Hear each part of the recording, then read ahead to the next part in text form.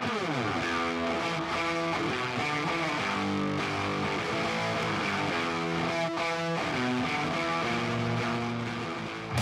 really it's like making a cake. You can give somebody the recipe, but just because you gave them the recipe, it's probably not going to turn out the same. And that's basically how biological farming is. So yeah, it's different. The chemical farming as we know it right now, there's so many negatives towards soil health, mineral uptake, stuff like that. The chemicals are basically messing up the structure of the soil, they're tying up chemicals, they're killing off biology, and because of that, the inputs of the farmer just keep increasing and increasing.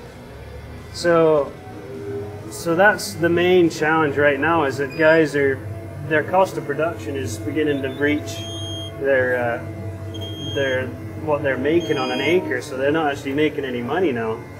So guys are looking at alternatives. I'm conventional right now, fully conventional. I am transitioning 1/4 to start with.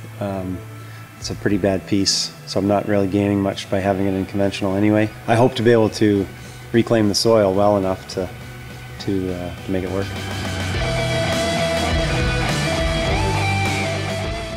So the big thing is to feed the microbial life in the ground and hopefully get the microbial life strong enough so that earthworms will come back or be more prevalent, and be able to reclaim some of the soil that has been devastated.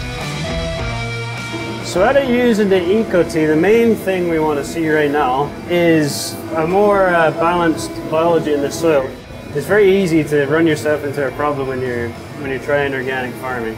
So anything we can do to make a healthier soil is going to benefit in the long term.